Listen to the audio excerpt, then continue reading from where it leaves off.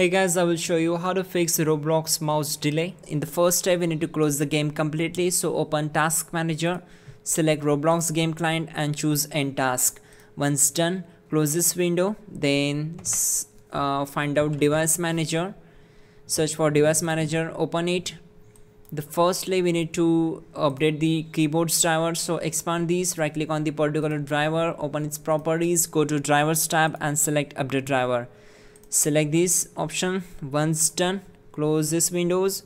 Then expand the mice and other pointing devices. So right click on the particular driver, select Driver tab and choose Update Driver. Again choose this.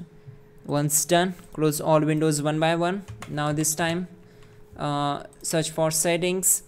Now go down to Ease of Access. Again scroll down, select the keyboard and turn off all these options.